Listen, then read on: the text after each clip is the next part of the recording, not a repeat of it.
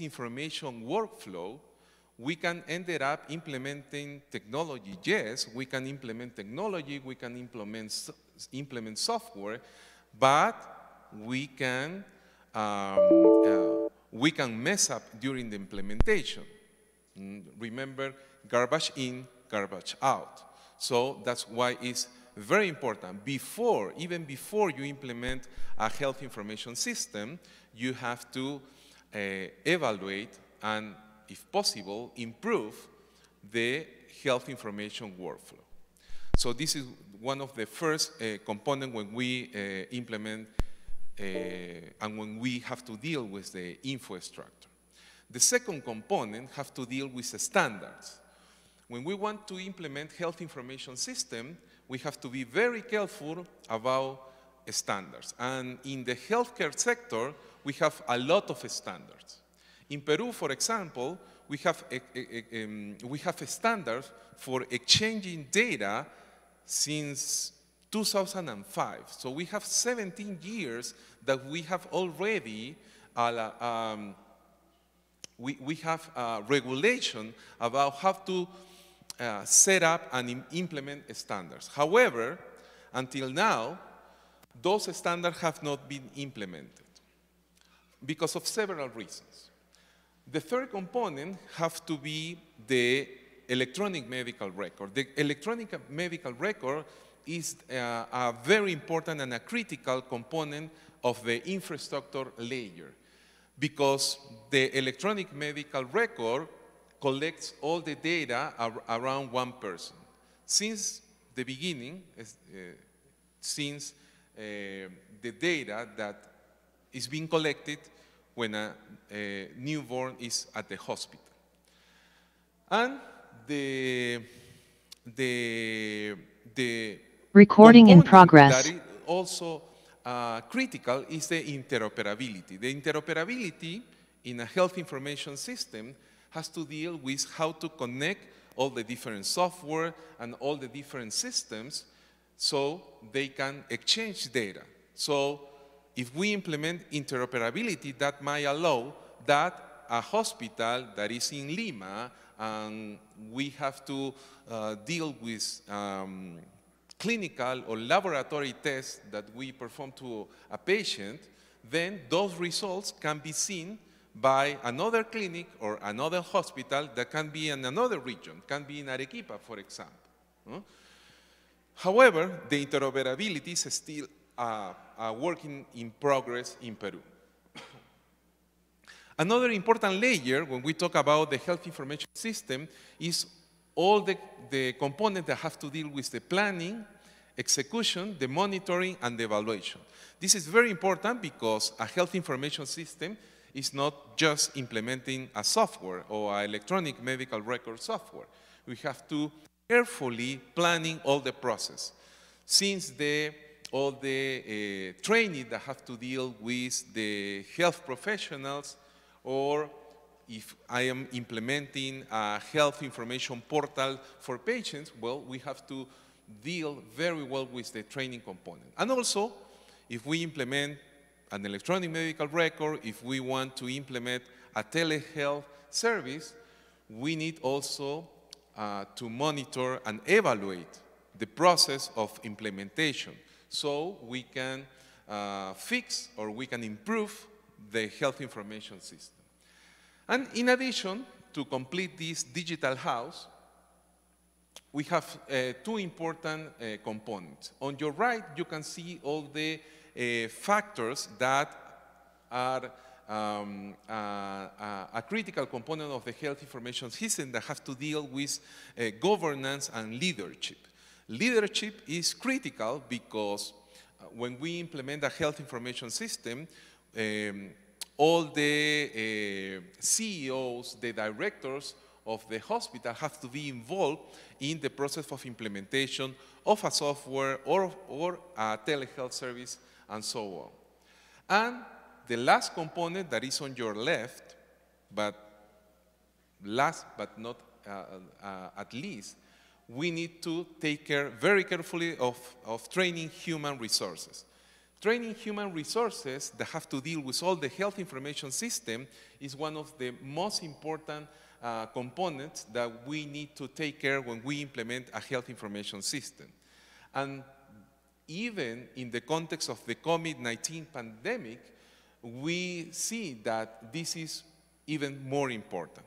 That's why talking about training human resources is an important issue for this conference, for example. When we talk about training human resources, we not only talk about the medical doctors, the nurses, the obstetricians that have to deal with patients. When we talk about the training human resources, we also talk about training the leaders, training the managers, training the director of the hospitals or director of clinics, because they also have to have clear concepts and they have to have clear about the challenges that have to deal when implementing a health information system. It's not just implementing a software that will work like an Excel or like a statistical software. This is a very important issue when we talk about training human resources. And when we talk about training human resources, we have to deal also with training patients also. We need to also train patients so they can be more literate. When we talk about health information system, and we experience that in the context of the COVID-19 pandemic, patients have to contact with doctors if the primary healthcare clinics, as it was the case in Peru, they were closed. We closed pretty much all the healthcare primary centers here in Peru, so patients didn't go to the primary care clinics. So telehealth was the only way to see a patient. But patients, for many patients in the COVID-19 pandemic, was the first experience contacting a physician or contacting a nurse through a device like a cell phone. So now it's even more critical to also set up training programs for patients or for users, so they can know how to not only use a device, because many people know how to use a device, but all the context that is involved in a clinical or in a medical doctor or in a patient-doctor relationship. In the context of the patient and doctor relationship, it's not only the device, it's not only the technologies, it's other issues, important issues such as all the process involved in the informed consent, for example. Patients need a preparation before a medical encounter, so they know how to proceed during the clinical virtual consult. Okay, saying that, next slide, please.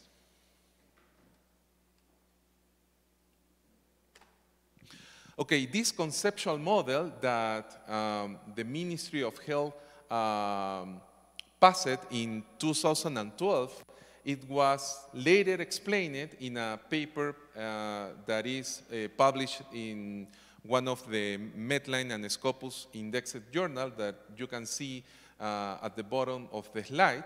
The paper is in Spanish, but you can see a careful description of all the components of the conceptual model for strengthening the health information systems in Peru. Next slide, please. Remember that the conceptual model and the digital house that the Ministry of Health published in 2012, now the Ministry of Health adopted that conceptual model, and in the context of the COVID-19 pandemic, specifically in October of 2020, the Ministry of Health released the Peruvian Digital Agenda 2020 and 2025. And as you can see, they pretty much maintaining all the conceptual model of the initial proposal by the Ministry of Health. So you can see all the governance and leadership in your right. You can see the first layer, the foundation layer, that is the infrastructure. Then you can see the next layer, the foundation layer also, that have to deal with the e-health infrastructure, the electronic health infrastructure. So you can see the standards, you can see all the components of the privacy, security, the confidentiality that have to deal with health information, and the interoperability. You can see also the planning, the monitoring, and the evaluation of a health information system. And you can see all the different processes in health, from public health to clinical encounter and even knowledge management. And the last component is all the components that have to deal with the people and the culture. This is extremely important because, as I said before, we can have the best technology, we can have the best computer system, but if this system is not well developed and is not well implemented and well tested with people, then the health information system might fail, and that will be very risky. And also, the component of the people component have to deal with culture, and culture is very important because an implementation of a health information system or any system that don't consider the culture component also can be very risky. One health information system, let's say one electronic medical record that works very well in a clinic in Lima, might not work the same electronic medical record in Arequipa, for example, because the culture is different. And culture might influence significantly in any process of implementation of a health information system. That's why all managers, all director of clinics or director of hospitals have to consider very well, for example, all the components and all the issues regarding change management. Change management is an important issue that have to deal with all the managers, CEO, and so on, because considering the change management and considering all the culture make a project be successful or not. The Peruvian digital agenda you can see also in the link that is at the bottom of the slide. Well, this slide is in Spanish, but as I mentioned before, you can see also a paper that is related that also has an English version. Next slide, please.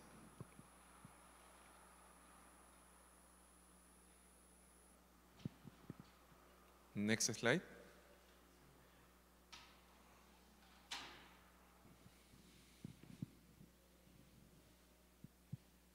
Okay, excellent. So now we will review 3 examples of how the health information system in Peru has been developed. One of the most remarkable health information systems that have been implemented so far is the first component of the electronic medical record. The first component of the electronic medical record is the birth information system. The Peruvian birth information system before 2012 was made by paper. So we only had paper-based registries of newborns. That was very difficult to deal with because we have incomplete data. We have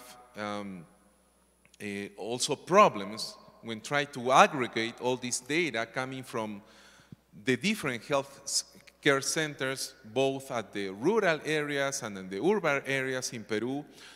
We in Peru have a very diverse geographically country.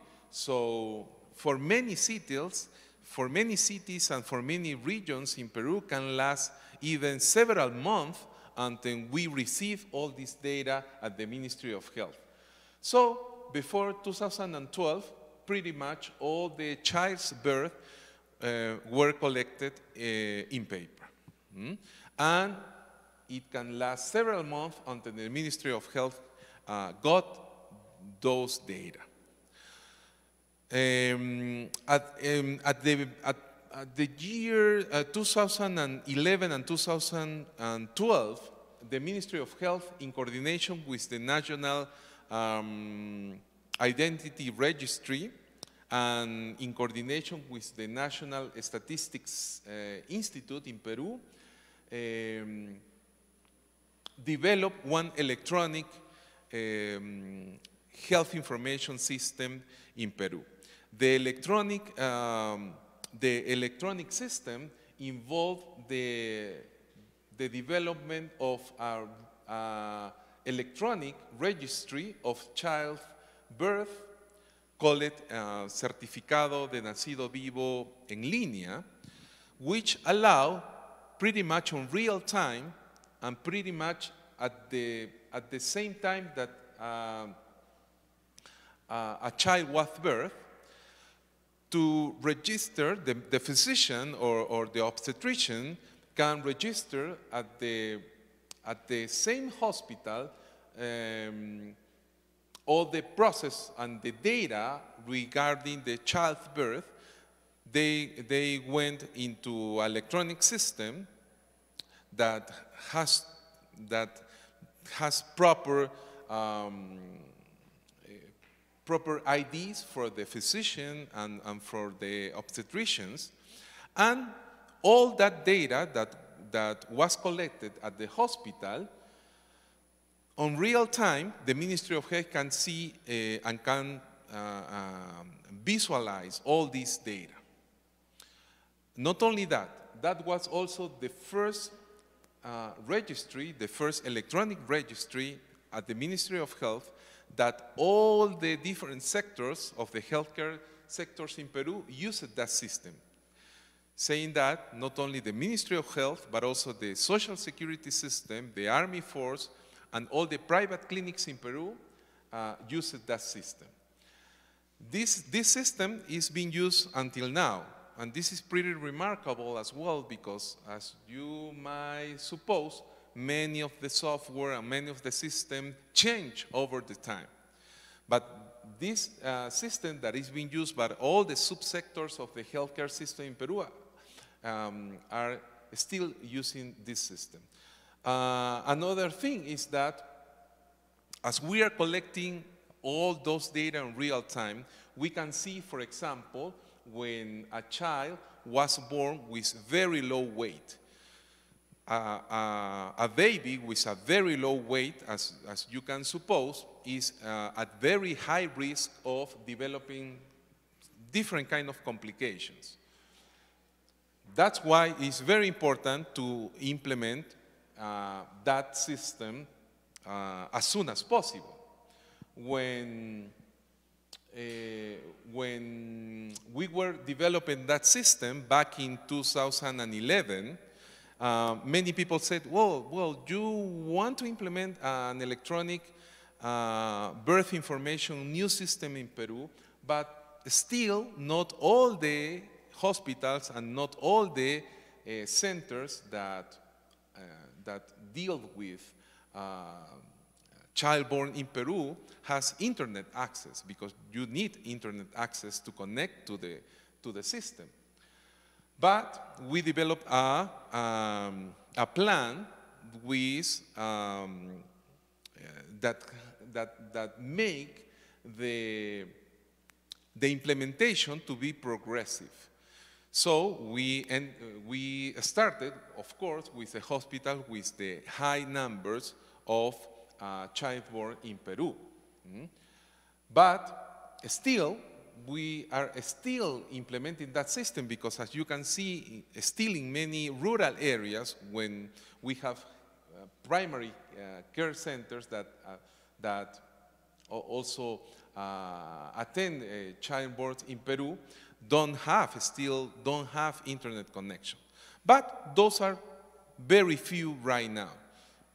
The vast majority of healthcare centers that deal with birth system in Peru already have implemented the electronic birth information system in Peru. And that's also very useful because as we have the data pretty much in real time, we can conduct data analysis and we can also conduct research. In fact, many of those data that is being collected by the Peruvian Birth Information Electronic System in Peru is available through the Open Data Repository. So everybody, many of the students that are here and many of the faculty and researchers that are following us through the internet, you can go to the webpage of the Ministry of Health and then you can click on the repository and then you can download as open data much of the data that is being collected from the electronic birth information system since 2012. And this is a clear example of how collecting real-time information can save lives.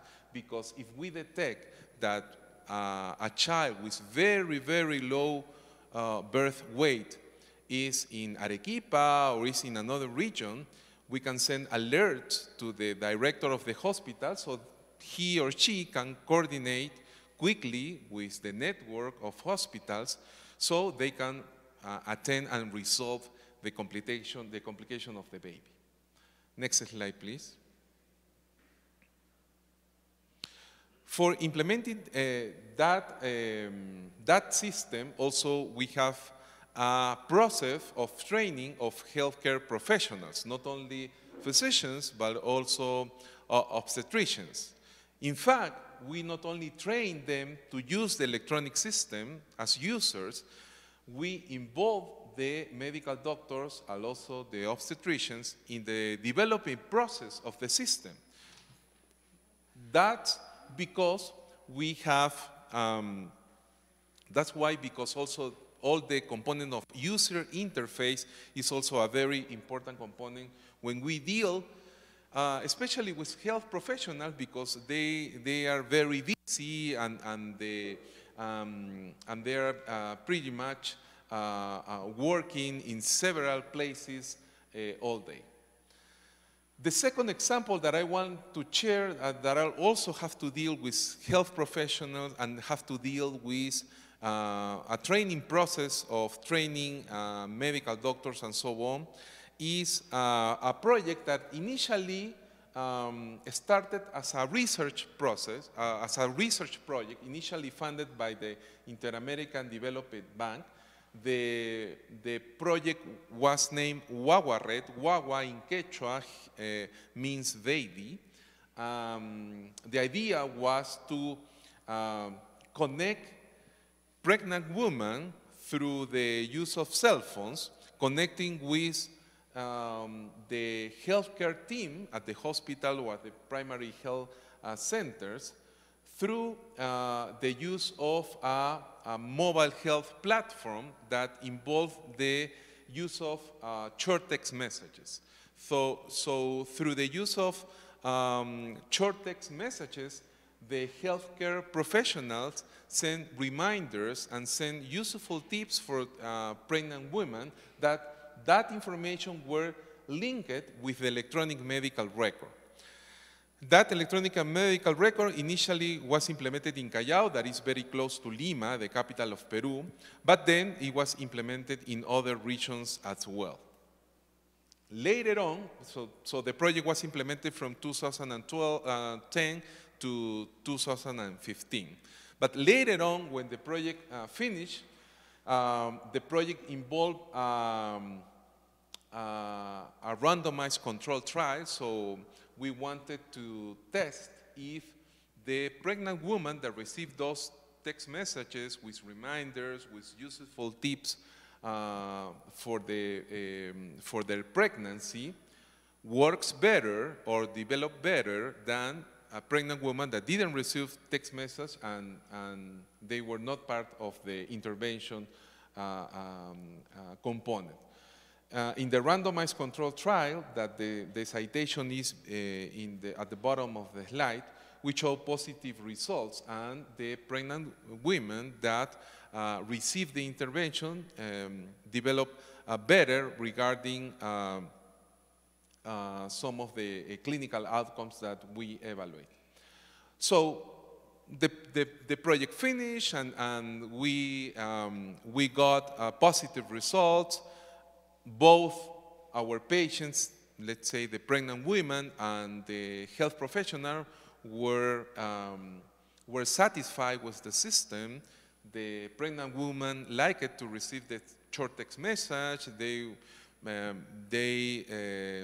say that the text messages were friendly and were useful.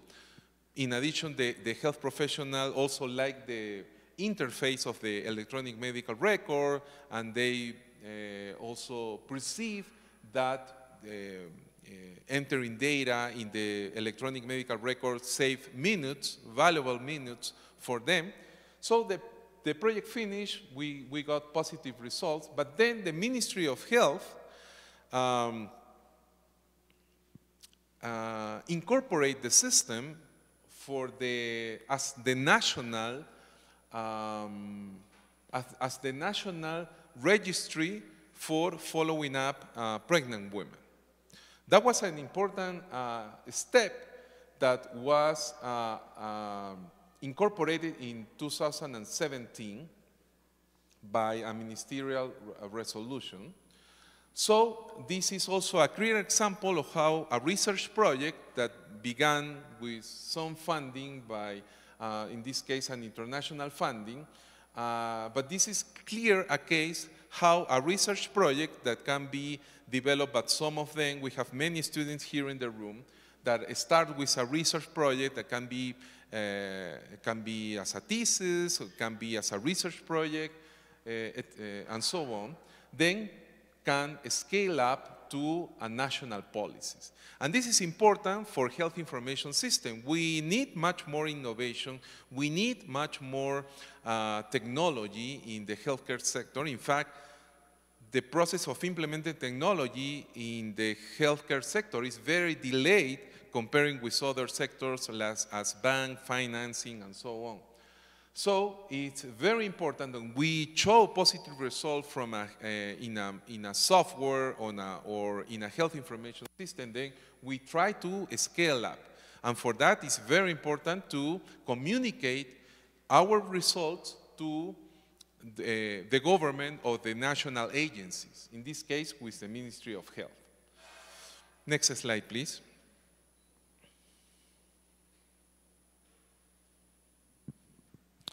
And when we talk about health information system, we talk about the importance of research projects that are developed by academia, by universities, for example. We talk about the importance of link academia with the national agencies, for example, the Ministry of Health, but it also to link with other organizations, for example, with NGOs. And this is the case of a partnership between the Ministry of Health and one of the most prestigious NGOs in the world, that is Partners in Health, originally in Boston, United States, but in Peru they have a very important presence. This project has to deal with a very huge public health problem here in Peru, but also around the world, that is people that live with tuberculosis. Tuberculosis is an infection disease, basically involving the pulmonary system, that traditionally, when we evaluate a patient with tuberculosis, we need to perform an X-ray. So we have many printed X-rays, no? And the idea of that project was to develop an app, and when we just take a picture of an X-ray, then based on an algorithm that is implemented in the app in the cell phone, it can recognize abnormal patterns. No? As we can see, abnormal patterns that automatically recognize as suspicious for a TB problem. No? That was also developed in collaboration with a US-based university, UMass in Boston as well. And all the process and all the preliminary results were positive as well. This is dealing with one of the current technologies that also has a lot of room to develop and a lot of room in the process of linking with health information system, that is artificial intelligence. To support not only, as in this case, is dealing with the tuberculosis diagnosis and treatment, but also to support other chronic diseases like hypertension, like diabetes, and so on. So this still has a lot of room in the healthcare sector. Next slide, please.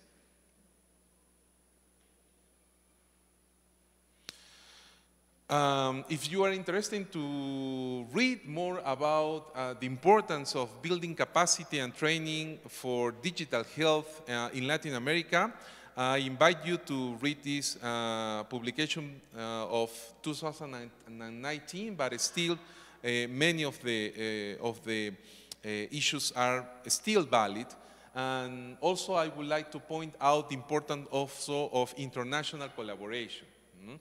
And this conference, the 5th International Conference on Applied Informatics, is an excellent example of these partnerships, in which not only we have the chance to meet and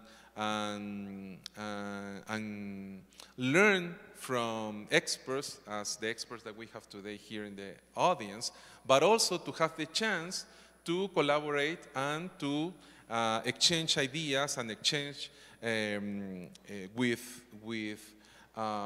colleagues from other parts of the world as well. So for many of the students that are here in the audience, international collaboration and in general, collaborations in general are critical in your professional career path. Next slide, please.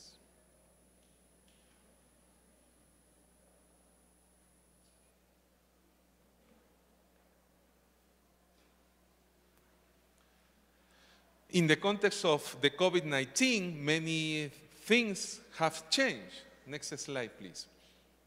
We have more technology.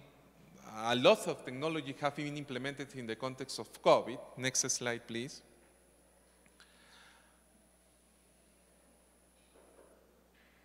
And one of the things that necessarily have to change was the competencies. Competencies and changing competencies is a very important step, because a medical student that were training 5 years ago is not a medical student with the competencies that we need right now. And that's why the Ministry of Health, the Peruvian Ministry of Health, recognized that importance, and in 2020 they published, or they modified the key competencies that physicians need to incorporate. And for the first time, the Ministry of Health implemented a component regarding technology and innovation. In technology and innovation, this was a first good step, but it's not enough, because they state that physicians or medical doctors, they have to use ethically, well, ethics is a very important component of also not only competency for medical doctor, for any professional. They have to adapt technology in different areas. They have to make innovations, but also they say that they have to manage all related with information and communication technologies in the different components of the telehealth. In telehealth, we have four different types of types. We have telemedicine, that is actually the consultation between a physician or a health professional and a patient. We have telemanagement, for example, when one director of a hospital wants to coordinate with another hospital here in any part of the world. We have teleeducation, and we have teleinformation for patients. So in 2020, the Ministry of Health approved the key component, the key competencies for physicians and nurses. Later on, next slide please. Later on, the Ministry of Health also included for the first time the component of innovation and technology, but for pharmaceutics, psychologists, nutritionists, and dentists. They also included for example, a psychologist need to manage information and communication technology and telehealth. But, for example, what is missing here? What is missing in the competence for physicians and the competence here for, let's say, psychologists? That they need also to manage, for example, electronic medical records, or they have to manage the components of a health information system. So still there are missing many points when we talk about key competencies for health professionals, but it's a first step. So that's why it's very important also include digital competency for healthcare professional, for example, as a research area that can be topics for and ideas for next papers that you might try to submit to the following international conference on applied informatics. Next slide, please.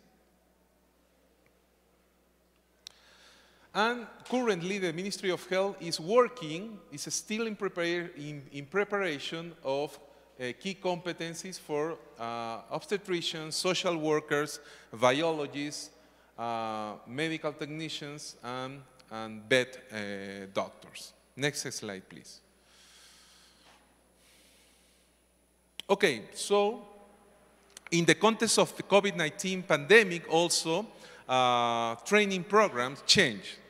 We, as a Continental University, we submit a grant proposal for our national agency that is called Fondesit from the National Council of Science and Technology, and we got funds to implement the first training program on data intelligence for preparation of epidemics and pandemics. We received professionals both from the public sector and also from the private sector. We started the program in 2021, and right now many of the modules are currently available through our continuing education program that is called Continua. You can see the website at the bottom of the slide, and we offer different kind of programs, of online programs actually. So not only related with telehealth and telemedicine, programs related to electronic medical records, programs dealing with data analysis in health. Next slide, please. And this is one of my last slides, is to summarize some of the challenges and opportunities that we still have when we talk about digital health and the core component that have all the training component and strengthening capacities of health professionals. So we not only have to deal, as I mentioned before, about providing training and developing diploma programs, master programs, PhD programs on health informatics or in biomedical informatics, but also we need training programs for patients, training programs for users. For example, not only in health literacy, but also in digital health literacy, as I mentioned. In the COVID-19 pandemic, we also see a lot of misinformation. we experience an infodemic. Many of the information that we receive through WhatsApp, through the internet, was wrong information, and that can have negative consequences in health. Of course, we need to improve regarding the technological infrastructure. We need to work a lot on interoperability. We need more evaluation of our health system programs, our healthcare system software, and so on. And as I mentioned, we have a lot of policies, but we need to implement that policies. And this is a key issue that we need to work also with the Ministry of Health and other partners, as I mentioned. Not only the Ministry of Health has a huge responsibility, but also we as in academia, as part of a university, we can collaborate in this process. Next slide, please. Next slide, please. And also, I would like to finish my presentation. Next slide, please. I would like to share for some of the conference and workshop that have been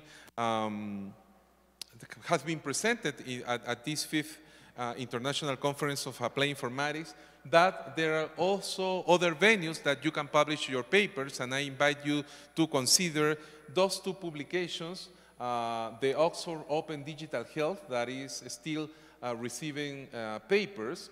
And next slide, please. And there is a special issue also dealing with a healthcare information system that is one of the key topics at this conference. Next slide, please. That is to submit to a special issue that is called the role of digital health for strengthening health system in low and middle income countries. The deadline for submissions is on February the 28th of next year. And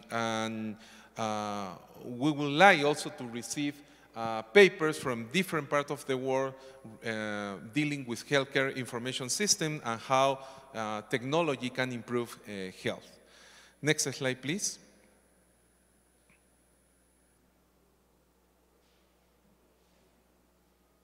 And saying that, I'm leaving my contact. This is my email, and I will be happy to interact with you also through Twitter. My Twitter account is at Walter Curioso, so I will be very happy to exchange and also to share some information regarding health information system, digital health, and the importance, of course, of the biomedical and health informatics workforce. Again, thanks to the organizing committee at the International Conference of Applied Informatics, and I expect that all of you have a nice perspective of Peru, and particularly in Arequipa, and I hope to see you next time. Thank you so much.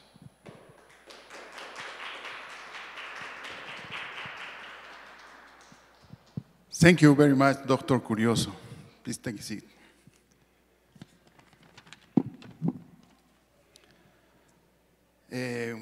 Without any doubts, informatics applied to biomedical could significantly improve the healthcare.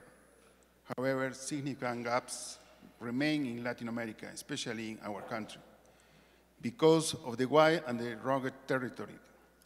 Technological and sociocultural disparities between different regions, or still between provinces in same region, are prevalent. Rural areas, where the promise and need are highest, are particularly deprived. I agree that there is an unmet need for training and building the capacity of professionals in biomedical informatics, not only in Peru, but also in Latin America. Dr. Curioso, I have two questions. In your opinion, which of the components of this kind of conceptual framework that you show us are the more important for implementing this information health system? Thank you, Henry, for the question. I think it's difficult to select one component, but I think the message that I would like to share is that consider all the components of the framework is critical for achieving success when we try to implement health information system. Because as I mentioned, you can have the best technology, you can have the best infrastructure, and even you can have a good software, let's say a good electronic medical record, but if you fail dealing with the change management component, or if you fail training properly your health workforce, then your health information system is on risk, on high risk, and it might fail.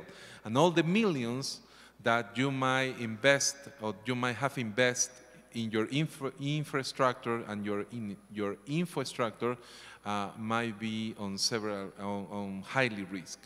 So I think the message is deal and plan on all of the components of the health information system, and that is showing in the conceptual model to achieve high success. Thank you for your answer. The other question is about what do you think it could be possible for the institution to share very sensitive information, for example, the clinical history of patient?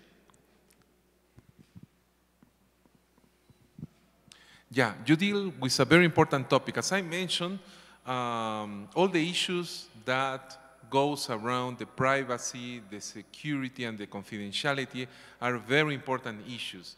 Not only regarding following the laws, because we have a protection law on data privacy here in Peru, but also, and also all the technological standards that has to deal with data information security, but also train properly all the health care professionals on dealing with the importance of confidentiality, dealing with the importance of the process of informed consent, for example, because those regulations are in addition and on top of all the electronic and technological issues that we need to take care. And also, that is also very important to train and to consider those issues when we deal with patients and users. Because as I mentioned, patients need to understand that a virtual encounter with a physician or with another kind of healthcare professional has to deal way more beyond the technology, no? And they have to learn also how to not only protect their password or change their password, have to also deal to treat regarding how to deal and how to manage their own health information. That, as I mentioned, health information is a very sensitive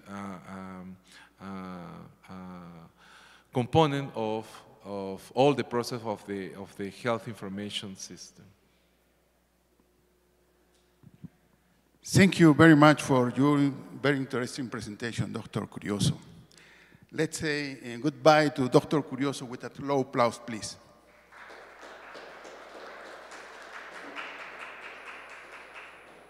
We invite you to the next session at 11 o'clock, please. Thank you. Gracias, Walter.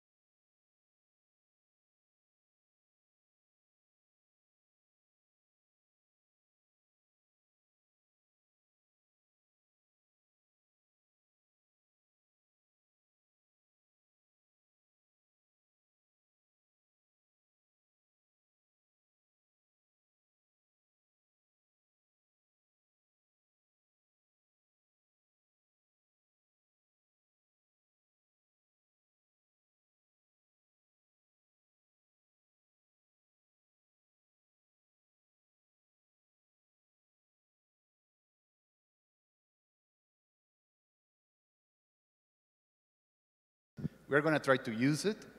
But in case that these things are coming out of time, we are going to just speak in English all the time. Je sais qu'il y a une audience française ici, c'est pour ça que je parle maintenant en français. Et les francophones sont bienvenus. Vous pouvez poser les questions que vous voulez en français si vous voulez. Ici, si le système de traduction ne marche pas, ça sera moi qui va faire la traduction. Je sais qu'il y a beaucoup de gens qui sont branchés, connectés depuis l'Afrique. Et il y a les pays de l'Afrique qui sont francophones. Vous êtes bienvenus encore une fois. Merci beaucoup. Okay, now we need to know if the people presenting is here, because ICAI has a way of presentation that doesn't require the people to be present in the room, but the publications are done. So eventually, the people just send the book or the book chapter, and they don't show up. That's a problem that we need to fix. We will do it in the next sections. This is the fifth section of ICAI. We have been in Africa, we have been in Europe, we have been also Colombia, well, many other parts in South America. I'm very proud of presenting today, and this is the artificial intelligence session. The first title is a genetic algorithm for scheduling laboratory rooms, a case study. I want to know if Mr. Rafael Funmayor, Martín Larrea, Mario Moncayo, Esteban Moya, Sebastián Trujillo, Juan Diego Ternus, Robinson Guachi, Diego H. Pelufo Ordóñez, or Lorena Guachi Guachi are present in the room or in the chat. It seems like they sent a video. Let me know, please. I want you to be a little bit patient because we need to synchronize a lot of things. Some people send videos and we don't know who sent the videos, and other people are supposed to be here. I'm going to go through the list in order to know if the authors are here. The project called COVID-19 Artificial Classification using word embedding and different variants of deep learning approach. As I understand, they also sent a video, so I need the confirmation that they are here. Crop classification using deep learning, a quick comparative study of modern approaches. The authors are here? No authors here. So, Flor, please, can you take note of the authors that are here or not? Internet of Things for Secure and Sustainable Healthcare Intelligence, Analysis and Challenges. The authors are here in the room physically. Multiple color detection of RGB images using machine learning algorithm. Joseph Bamedel Awutude, Sanja Misra, David Obagu, Hector Flores. Hector Flores is presenting actually in the other room. So we need to know if the co-authors are here. These people are from Africa, so that's going to be very difficult. Neuromodel-based similarity prediction for compounds with unknown structures. Eugenio Borzón, Leandro Ezequiel Di Persia, Matias Gerard. Any author here? What about in the room? Do we have the authors over there?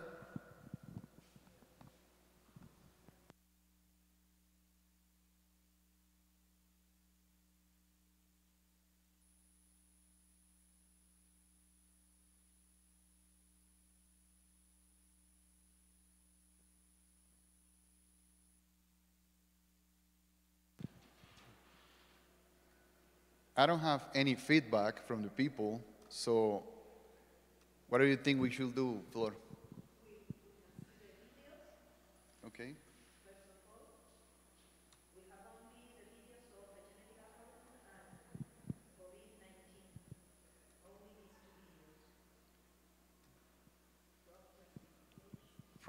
Those videos are coming from India, as far as I know.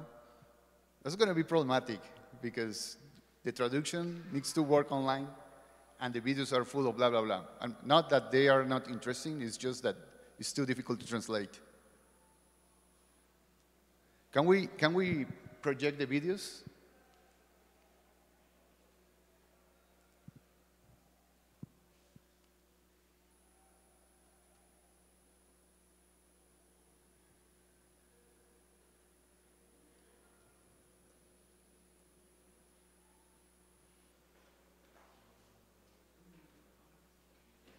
Yep. Okay. Videos are loading.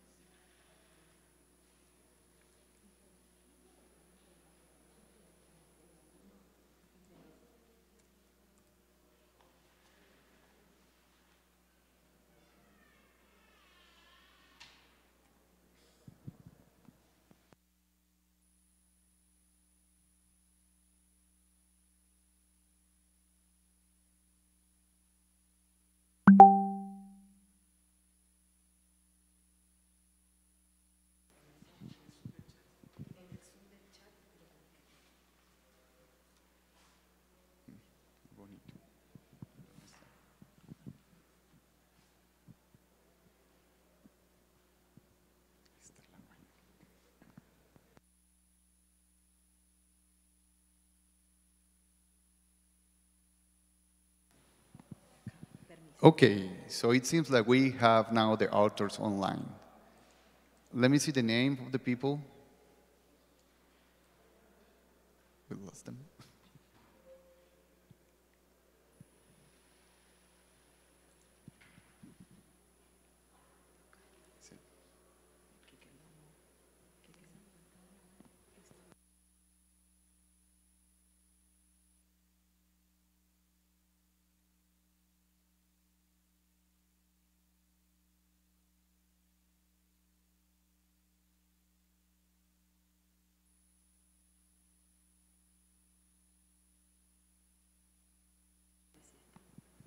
Okay, it seems like we have the people here ready for presentation.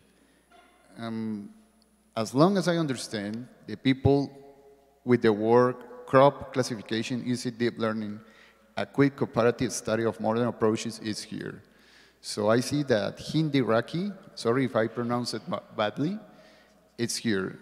So you have the hand raised, and we are gonna give you the space so you can proceed with your presentation. You're ready to go? Let me know so we can. Actually, you're already on the screen, so the screens are for yours. Go ahead, please.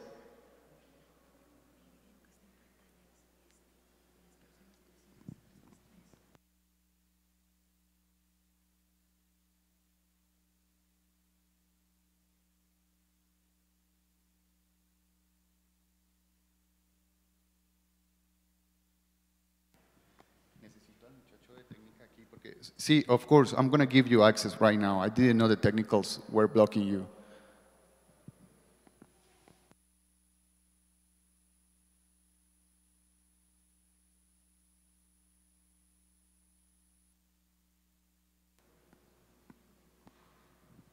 Let me know if you can do it now.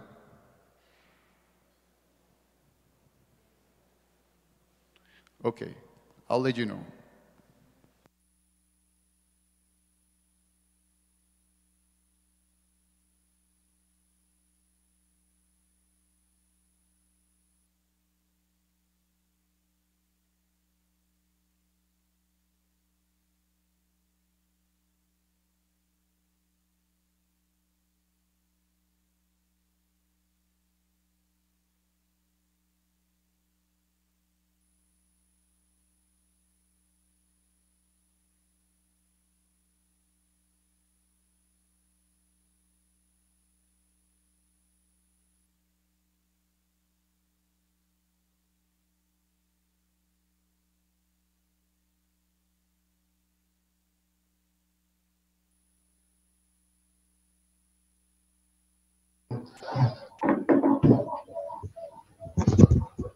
Hello?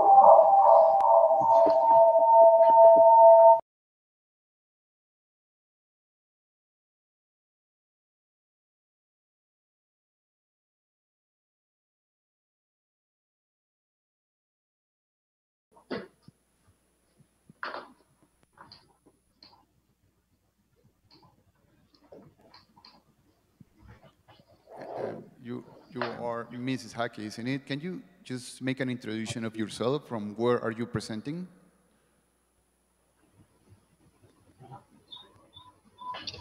Good morning, everyone. I'm Hindraki from Mohammed VI Polytechnic University, Bencreer in Morocco. Um, I will start now my presentation.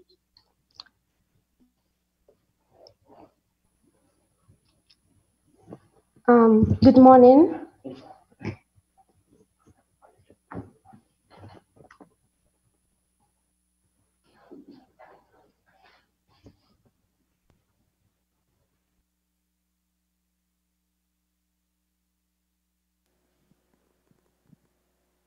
Okay, so while Mrs. Raki solves the problems over there, she's technical, I'm going to ask you for patience because we have a lot of issues here. Her job, or his job, I still don't understand who's talking to us, is titled Crop Classification Using Deep Learning, a quick comparative study of modern approaches. Okay, so we should be prepared to see, this is kind of a review, if I understand. I haven't seen the abstract. But if these people are going to talk about modern approaches of deep learning, which is the most specialized use of artificial intelligence, I believe they are going to put together a lot of applications, or some of them that are the most substantial. So I'm going to, again, open the screens for them. I guess the problems are solved. Please let me know if you already solved the problems. You can do it on the chat. Okay, we're ready.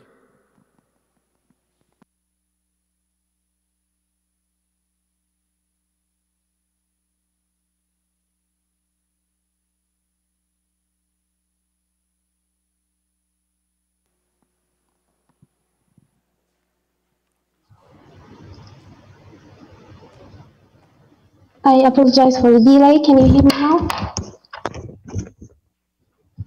Hello? Can Go you ahead, hear please. me? Okay. So, good morning, everyone. Jury committee and dear attendees, thank you for being here today. We are delighted to share with you a brief presentation highlighting the most important outlines of our paper under the title Crop Classification Using Deep Learning, a quick comparative study of modern approaches. Beforehand, I would like to bring to your attention a very intriguing question. How can we manage to feed ourselves sustainably, knowing that the mouths to feed are increasing still? Statistically speaking, even if the rate of growth of the world's population is slowing, but reaching the 9 billion soon is inevitable. According to UNDP, we are 3 times the size of humanity since 1950 and expected to hit 10.4 billion in 60 years. Such scary numbers. Can you imagine that there are almost 22 times more people facing hunger in the world than the entire population of my country, Morocco, where we are approximately 38 million persons? It appears that the food industry contributes with very large numbers to greenhouse gas emission, especially industrialized animal-based products. One of the proposed solutions is to migrate towards more plant-based diets, which should reduce emissions. We hope that by 2030 we might achieve the SDGs goals, and to do so we must make advances in the field of automatic crop classification technologies for smart farming purposes. Deep learning has a promising ability to process images and detect patterns in big data with high accuracy results, especially for complex phenomena with CNN models. We should highlight that when investing in research and innovation, we are increasing agricultural productivity and shaping a sustainable approach for that matter, which is very important for the social and economic upturn that will help with more investments, and so the circle goes on.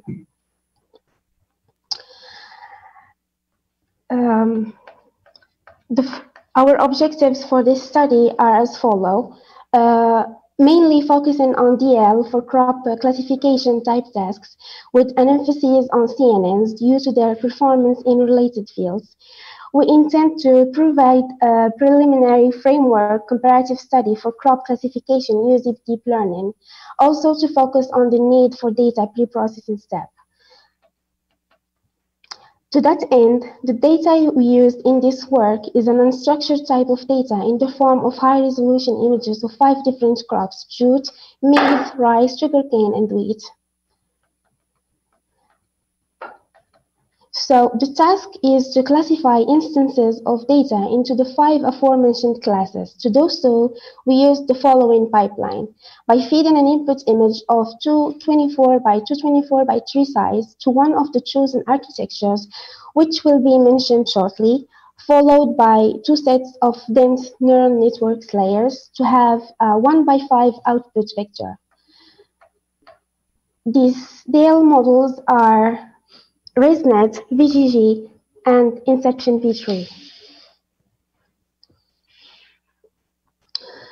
For splitting the data, we used a conventional method.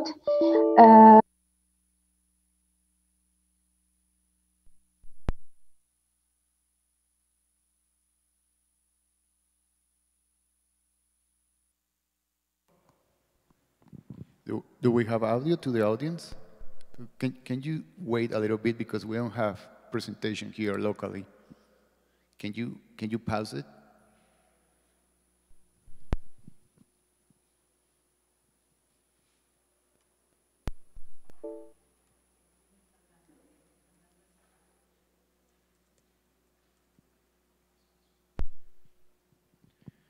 I am kindly asking you to stop it a little bit. They underperformed compared to the VGGs and Inception models. This might be due to the lack of pre-processing steps performed on the data. As mentioned before, this is the reported confusion matrix for Inception V3 and both VGG's models. We can see that most committed error by VGG confusion is it confused maize with sugarcane. This is due to the similar physiological structures of these models, both crops, which makes it harder to distinguish because of their complex structures and similarities. Also, as mentioned the confusion matrix for the two ResNet variants, which also confirms the underperformance of the ResNet model. We can see that most committed error by VGG confusion is it confused maize with sugarcane. This is due to the similar physiological structures of these models, both crops, which makes it harder to distinguish because of their complex structures and similarities. Also, the confusion matrix for the two ResNet variants, which also confirms the underperformance of the ResNet model. We can see that most committed error by VGG confusion is it confused maize with sugarcane. This is due to the similar physiological structures of these models, both crops, which makes it harder to distinguish because of their complex structures and similarities. Also, the confusion matrix for the two ResNet variants, which also confirms the underperformance of the ResNet model. We can see that most committed error by VGG confusion is it confused maize with sugarcane. This is due to the similar physiological structures of these models, both crops, which makes it harder to distinguish because of their complex structures and similarities. Also, the confusion matrix for the two ResNet variants, which also confirms the underperformance of the ResNet model. We can see that most committed error by VGG confusion is it confused maize with sugarcane. This is due to the similar physiological structures of these models, both crops, which makes it harder to distinguish because of their complex structures and similarities. Also, the confusion matrix for the two ResNet variants, which also confirms the underperformance of the ResNet model. We can see that most committed error by VGG confusion is it confused maize with sugarcane. This is due to the similar physiological structures of these models, both crops, which makes it harder to distinguish because of their complex structures and similarities.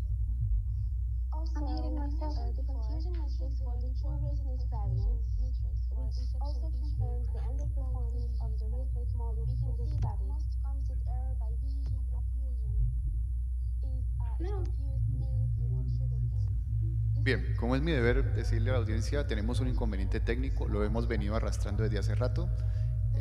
Entonces les voy a pedir paciencia, vamos a ver si podemos continuar. La gente está trabajando aquí. Parece ser que los presentadores están escuchando a sí mismos. We have a technical problem here. We are trying to solve it. We have been having problems. This is the first session, so usually it is like that when we haven't tested the system before. The people are hardly working here, so let's see if we can continue with the session today. On a eu beaucoup de problèmes aujourd'hui. C'est les problèmes techniques. On est en train de travailler pour résoudre les problèmes. On verra si on peut continuer avec la session et après, si on peut résoudre les problèmes techniques, on va continuer bien sûr. We have been having problems. This is the first session, so usually it is like that when we haven't tested the system before. The people are hardly working here, so let's see if we can continue with the session today. On a eu beaucoup de problèmes aujourd'hui. C'est les problèmes techniques. On est en train de travailler pour résoudre les problèmes.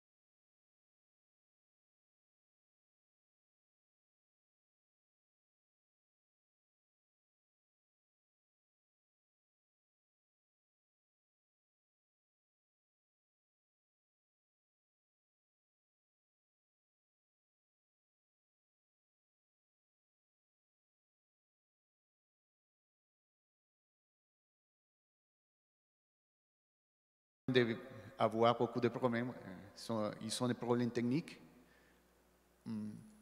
On est en train de travailler pour résoudre les problèmes. Si les problèmes, on ne peut pas les résoudre dans les prochaines 10 minutes, je vais finaliser la session et au lieu de continuer à travailler comme ça, on va travailler pour résoudre les problèmes. Merci beaucoup.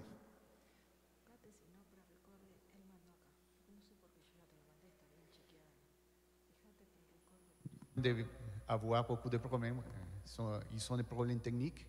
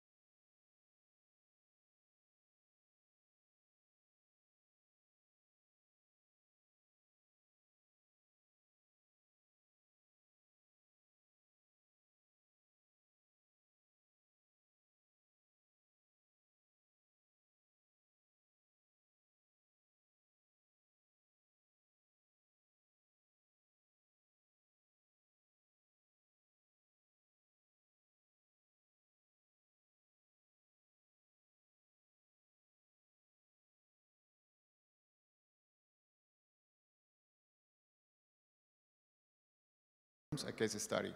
Again, we're sorry for all the inconveniences. We are going to proceed with the presentation. Here we have a video. I don't know if the translation system is working, the online translation system. We are going to present the video, and we would like to know if there are authors present in this session. Do we have authors here? Can we see the...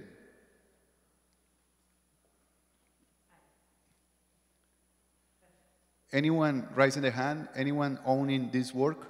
A case study. Again, we're sorry for all the inconveniences.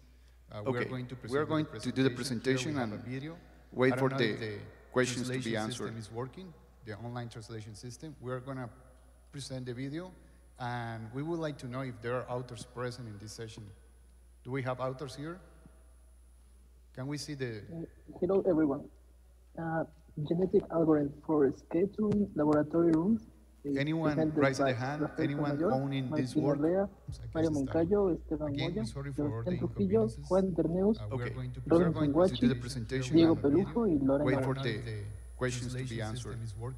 to the outline, motivation, state of art, proposed method of genetic algorithm for scheduling, laboratory rooms, case study.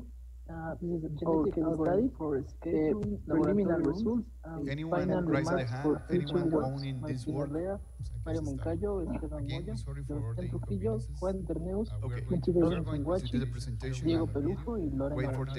The use of laboratory is of great important for the training of more qualified professionals, proposed method of genetic algorithm for scheduling.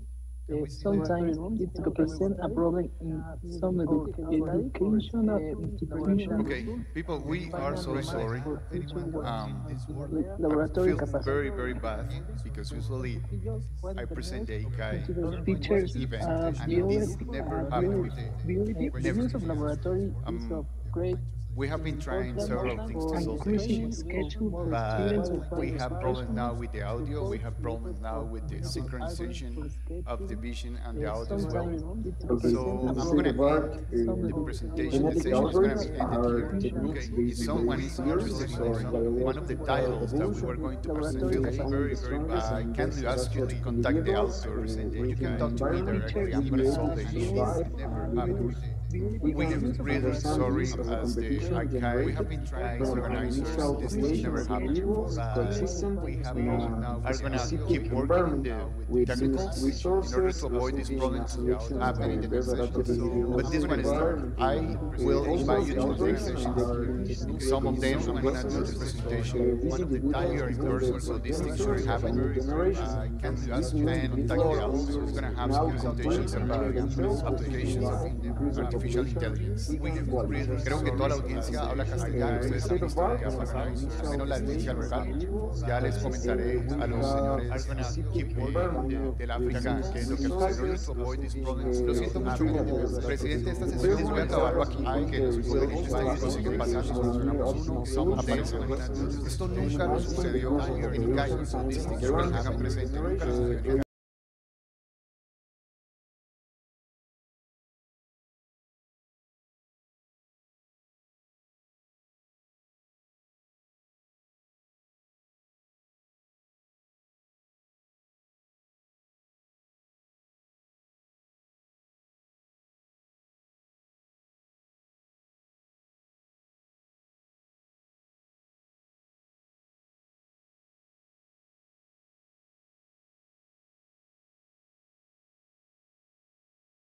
De inteligencia artificial, supongo que esos son los que les interesan a ustedes y serán presentadas aquí, como ya lo dije. Ahora me voy a referir a la gente que habla francés en línea, que son un montón, hay una cantidad de africanos allí. Pour les francophones, je vous en prie de nous excuser. C'est la première fois que ces situations de problèmes techniques récurrents sont passées ici à ICAI. Je viens de finir la session parce qu'on ne peut pas continuer comme ça. Il y a beaucoup de problèmes avec le son, il y a beaucoup de problèmes avec les vidéos. Et c'est pour ça que je viens de finir la session. Si vous voulez participer à cette autre session, je vous en prie de rester là. Et regardez bien la programmation. Voilà. Nous espérons que vous restez ici pour regarder les autres sessions. Merci beaucoup. Je vais me présenter pour regarder l'information bien faite. Les prochaines sessions sont quelques sujets sur l'intelligence artificielle. Et voilà, en espérant que vous continuez à participer dans ICAI. Merci beaucoup et à tout à l'heure. Voilà, nous espérons que vous...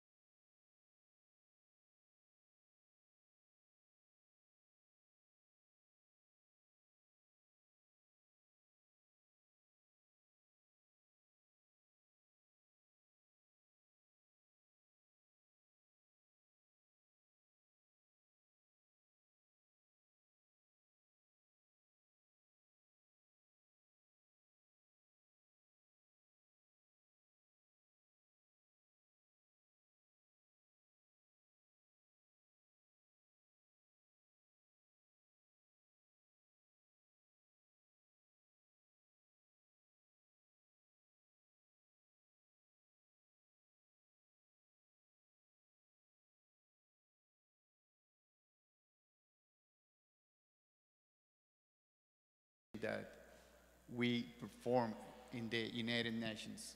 So it's very interesting because it's actual, it's current. This is about how we use technology. And actually, should I talk in English? Should I do it in English? Is the people, the audience is listening to us? Yes. Okay, so I'm going to continue in English. Oh, so sorry, I didn't know you were here. Okay, okay. So this is about the very, very current topic of... I'm gonna, if you allow me. Sure. Okay. Okay, so this is, the title is The Cause of CO2 Pollution, Proposing a Holistic Solution to Fight Global Warming. Everyone knows, let me know if I'm going too fast. Just raise your hand and let me know. And you can interact with me, every one of you, okay? Okay, so the United Nations have defined 17 purposes for the 2030. In 2030, we must comply with all these things. They are supposed to solve the issue of societies regarding sustainability. Sustainability have 17 purposes. Well, you can see them over there. No poverty, very nice. Zero hunger, very nice. But we focus in climate action, which is the purpose 13. Purpose 13 touches all the other ones. There are other purposes here, for example, water. And I'm going to make clear what happened with water. Water is not an issue in our side. I mean, America is plenty of water. But there are other countries, the old continent or Europe, other countries that they are suffering with the lack of water. Actually, Australia, some states in Australia are suffering with the lack of water. But the United Nations focus in sanitation, not the availability, but sanitation. Is it clear over there? Okay. What about the English there? Bien, lo voy a decir corto en castellano. Allow me to speak in Spanish. Las Naciones Unidas han definido estos 17 propósitos como los propósitos para sostenibilidad. Ustedes ven unas cosas allí que puede que sí, puede que no. Nosotros nos enfocamos en el número 13, que es acción por el clima, y el número 6, que es agua. Pero el agua, las Naciones Unidas considera que debe ser una cuestión de hacérsela disponible a todo el mundo. Nosotros acá no tenemos ese problema porque lo que hay es agua. Sin embargo, en otros países no hay agua y la que hay no es potable. I'm going to give you some indexes. Okay. I'm going to give you some indexes. What is the main problem? I'm going to be very, very slow here because I want you to understand what are the basics of this. This is a natural process that we exacerbated with our presence here. Why? The sun is giving us energy, radiation. Part of that radiation, some of that radiation gets reflected. You know, the globe reflects the energy. But because we are living here and we are producing greenhouse gases, those gases are located in the atmosphere and they block the reflection. So the energy keeps here warming the planet. Got it? Lo que ocurre, I'm going to do it like this. Okay. Lo que ocurre es que el sol está radiándonos constantemente. Alguna de esa radiación debería reflejarse, pero que cuando ocurre esa reflexión, los gases de efecto invernadero se paran allí y retienen esa energía y eso nos calienta. ¿Ok? Levánteme la mano si no se entiende algo. Ok, so this plot shows the records of the century, the past century, and you see that this plot correlates with industrialization. When the countries start developing more and more, we start producing more CO2, and the CO2 rises the global temperature. Okay? You will see it over here. This is the whole century, a little bit more than a century, and you see the acceleration over here. This is the acceleration that happens when the United States start developing so fast, when China start developing so fast, with India developing so fast. So I want you to understand that development is associated with CO2 production, and CO2 production is associated with global warming. That must be a highlighted message. Oh. Desde hace mucho tiempo lo que está ocurriendo es que se calienta el planeta. Y ocurre porque nuestra producción hace que generemos gases de efecto invernadero. Este plot se correlaciona perfectamente en las partes donde se aceleró hacia arriba con la industrialización de los países. Ahí tenemos que incluir Estados Unidos, China, India, Brasil y otros. What are the consequences of having a very warm planet? Well, you will see that, or you have seen that already. It's not the problem of the rain. The problem is that now it is raining too much. It's not the problem of snow. The problem is that snow nowadays is a big snow that can destroy your car. It's not the problem of the tornadoes. Tornadoes are exacerbated. I will tell you why. Because there is more energy. When you have more temperature, you have more energy in the ambient, in the atmosphere. El inconveniente no es un inconveniente de calentamiento. El problema ya lo han visto ustedes. No es que llueva, no es que caiga nieve, no es que tengamos unos tornados más poderosos en la parte alta de América. El problema es que cuando hay más temperatura hay más energía. Y esos fenómenos naturales cogen esa energía y se vuelven más poderosos, eventualmente volviéndose destructivos. Bien. People used to think that the only problem is CO2, and that's not the only gas. And I'll tell you this because those gases are present in day-by-day life. CO2, we produce CO2. Now, in this moment, I'm producing a lot of CO2 because I'm talking, I'm breathing, and I'm producing CO2. You are producing CO2. Our processes produce CO2. But the big issue is that, for example, transportation, in order to come over here, Flor uses an airplane. My father's over there, thank you so much for coming. Mis padres están aquí, muchas gracias por venir a mis papás, muy orgulloso de eso, paréntesis. Everyone coming over here produces CO2 because of the displacement. Transport pushes to the atmosphere the 28% of the CO2. El transporte empuja a la atmósfera el 28% de los gases de efecto invernadero que existen. There are other activities, human activities over there, that produce substantial, significant amount of CO2. Agriculture, industry, and commercial and residence produces 10%. Now we are in a critical moment because the big issue here with the CO2 is electricity, production of electricity. And people might say, well, let's put panels, solar panels. Well, that's good.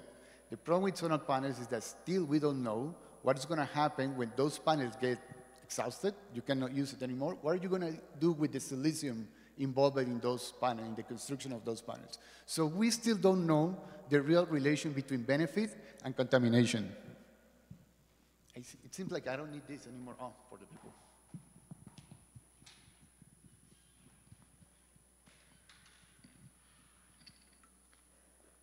Okay. As I told you, people used to think that CO2 is the only problem, but we have also methane, nitrous oxides, and fluorinated gases. What are those gases? Where are they present? They are present in the air conditioning that we are using here. They are present when you go to the surgery at the hospital. The fluorinated gases are the anesthetic gases. Got it? So we need to use them, definitely. Okay? So the problem that we're facing is very, very difficult. Ahí en la pantalla ustedes ven unos gases que son diferentes al CO2. ¿Dónde usamos esos gases? Esos gases los usamos cuando necesitamos enfriar este salón con el aire acondicionado. Ahí hay un componente que tiene fugas emitivas, emisión de fugas que calientan la atmósfera. También aparece cuando vas al hospital. Cuando te ponen la anestesia, esos gases anestésicos son fluorizados y esos gases tienen emisión y afectan el CO2, es decir, la temperatura global. Bien. There's going to be a long presentation. How much time do we have? Okay. We are going to go. Let me ask the schedule, please, because I don't want the schedule to be perturbed. Okay, it seems like we have an hour. I'm going to keep you over here 30 minutes. These are the contributions of the country. You see China, USA, as I told you, and the United European nations are pushing a lot of CO2 to the atmosphere. So they are responsible of getting the planet warm. However, Colombia, which is not here, pushes 0.5%. And we have a commitment.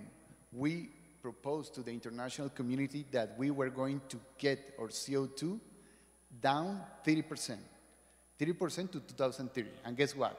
We haven't started yet. That's why we need the young fellows to follow us, to come with us, and try to help the planet, because this is not about just helping Colombia or Peru. Peru is a very advanced country regarding CO2 measurement. The government of Peru, I have a presentation about your country, because in Latin America, you are the most advanced country. I'm going to say this in Spanish because it's very important for them. Perú es el país de Latinoamérica más avanzado en esto de proteger el ambiente. Su Ministerio de Medio Ambiente tiene un protocolo muy bien definido y las empresas han entrado en ese protocolo. No sé si lo sabían. ¿Lo sabían? ¿Arriba la mano? Bueno, espere que se me apagó esto. Keep with the issues.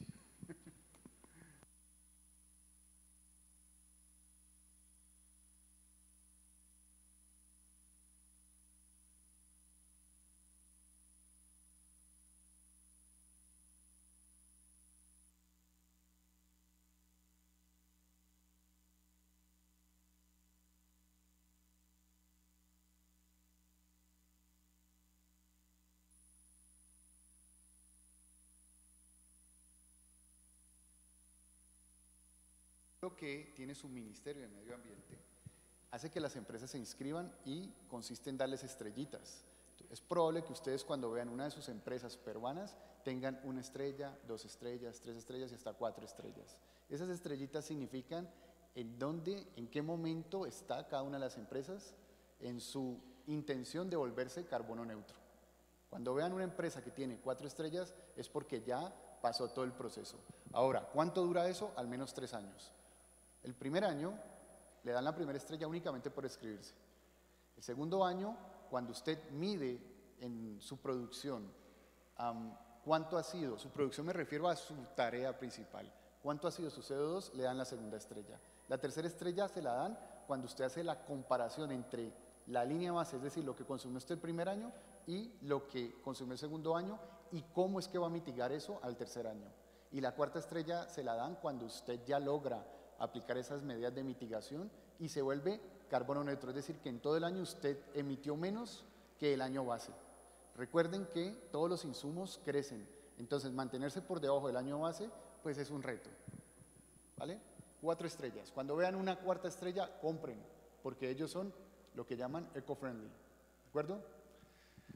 The Peruvian government have created a protocol, so the companies go very easy through that protocol. They give 4 stars. The first star is given to the companies that just get subscribed to the program. Second star is given when you make the measurements, what we call the baseline. Third star is given when you compare the baseline with the current measurements, so you know how much you are consuming or producing. And the 4th star is when you manage to keep your production, below the baseline. Clear? Okay, so very easy. Oh, we're back.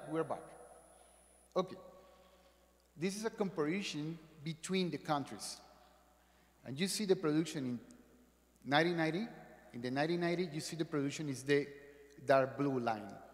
And in the 2012, you see the emission. When I say production and emission is mostly the same. Got it? So you see how the countries, in order to keep all this wellness, they damage at the end the wellness of everyone. I'm going to say this once, and it's very important. Regarding the water, a topic that I touched at the beginning, you can use your water, and if you damage the water, that's a local problem. You don't have water in Australia, in Queensland, that's a local problem, because water is local. But regarding the CO2, when someone makes a disaster in China, we suffer the problem. CO2 is global. You can do the best that you can do in your country in order to keep the CO2 levels low. But if China, United States keep producing CO2 in that level, that's a global damage, okay? It's different to the water. Compared with the water, we have a big issue with the environment, the CO2. These are the production and the pledges. Do you understand what are the pledges? Okay, pledges are like the promises, what the countries have said they are going to save.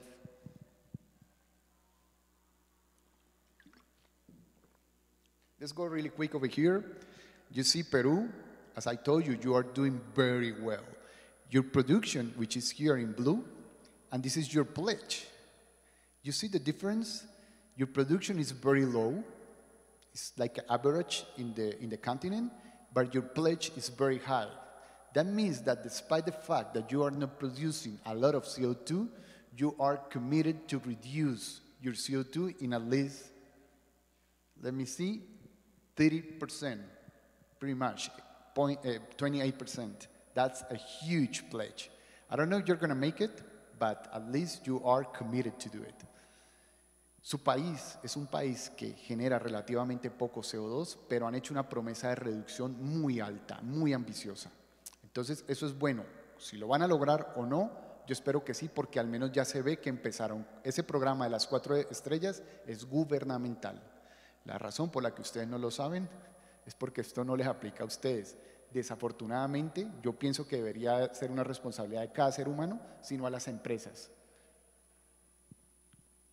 These are the pledges around the world. This is the situation, worldwide situation. The reds are the countries, all those red countries which involve my country, your country. I don't know if your country. Those countries in red are the ones that pledge below the level.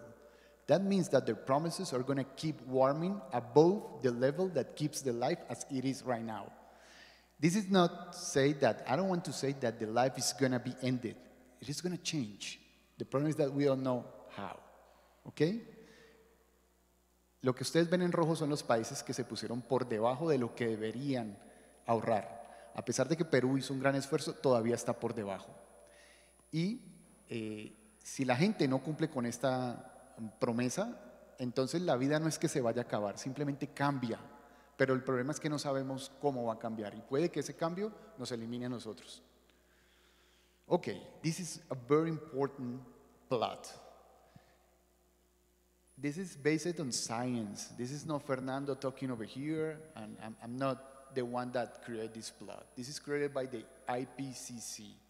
For the ones that don't know, doesn't know who is the IPCC, that's a group of scientists that make predictions using artificial intelligence, and they go backwards also to know the resources, to know the initial issue. In the prediction side, they already predicted how much we are going to rise the temperature of the globe. Got it? So this is very important. This plot is very important. IPCC means International Planet for Climate Change. This is what the IPCC says. We need to keep the temperature of the globe in 1.5 Celsius. That means that from 2000 to 2100, the planet should warm only 1.5 degrees Celsius, okay, or Celsius degree. But currently, we are in 1.2, and be aware that we are in the first quarter of the century. So we already hit the planet to a level that is beyond what we expected to do. This is the Paris Agreement, as I told you, 1.5 in a century. This is where all the promises of the country, the pledges, are going to take us, 2.1. And this is where the current situation is going to take us, 2.7.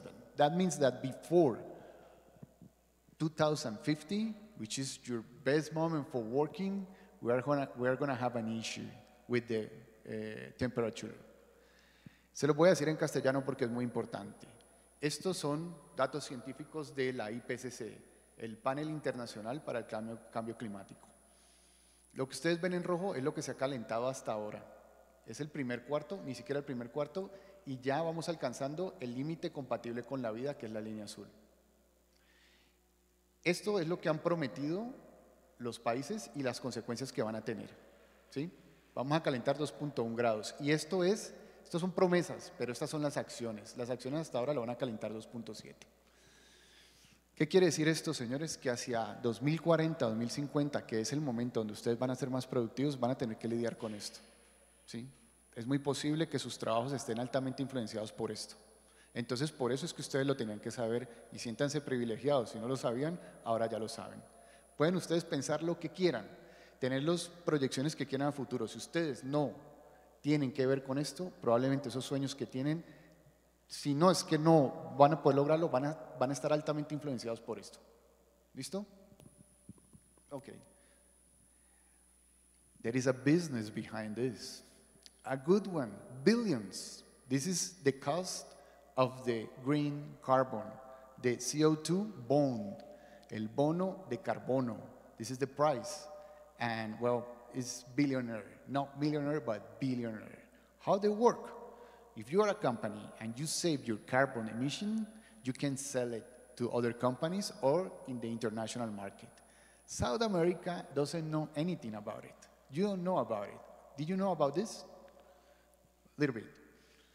But there are companies that are dedicated, consecrated to buy and sell CO2 savings. Esto tiene un negocio detrás. Oh, I'm gonna say something in English before. Regulations, because this is a regulation, they are good intentional things. I mean, that's good.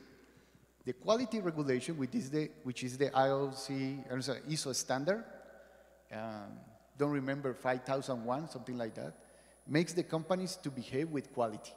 Universities are also under the regulation. I don't know the name and the number of the regulation. But what happens? The regulations are your procedures. This regulation, on the contrary, the regulation which is called ISO 16074, this is the CO2 regulation. If you go through the process, you can sell at the end. So this is the only regulation that eventually gives you money. You know what does it mean? That's very important. Todas las regulaciones te quitan dinero, pero la regulación de medio tiempo, de medio ambiente, te puede dar dinero. Y eso es bueno, pero también es un problema. Y les voy a decir por qué. Porque la gente empieza a mentir. Empieza a reportar cosas que no son. Y mentirle al planeta es matarnos a todos nosotros. ¿Listo? Ya pasó. Por eso se los estoy diciendo. When a regulation gives you money, it opens the possibility that the people start cheating. People start registering things that are not. But when you do that, you are cheating to the planet. No? So it gives you money, but the planet is getting destroyed.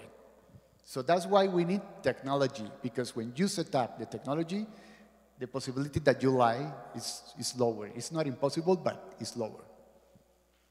Okay. Prices, prices, prices. The water, very important topic of the water.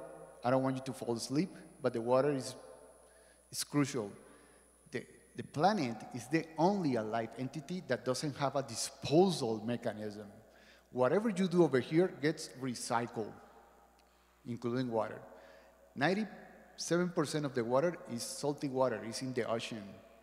And 2% is fresh water. The 1% that I'm missing is under the earth or is making ice. I mean, it's in the ice.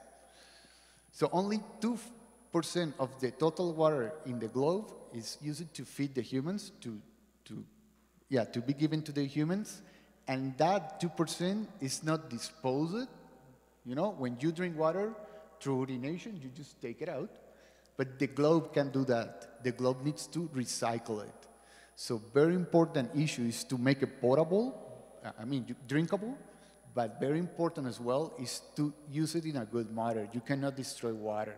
It's only 2% for all the alive subjects, including the animals. Okay, as I told you, Peru, welcome to Peru, and thank you so much. You are doing very well. This is the process that I already presented to you, the 4 stars process. I don't know if you want me to go through the whole thing, but it's a very nice process because the companies go very easy through them. This is what I explain you, how the companies go until the 4 star. This is CO2 savings.